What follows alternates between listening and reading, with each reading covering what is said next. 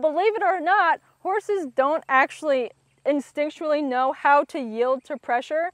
As flight animals and as prey animals, their natural instinct is to fight pressure. So because of that, you actually have to teach your horse how to yield to pressure. Not only is this just for training purposes, but it's also very beneficial to the safety of your horse. For example, what if Tucker put his head through the fence and he got his head stuck? If he doesn't know how to yield to pressure, he could freak out and break his neck. Or for example, if he got his leg stuck, he could freak out and try to pull his leg out and really hurt himself, compared to knowing to give to the pressure and more so relax. Once a horse understands the concept of yielding to pressure, it becomes much more easier to train them.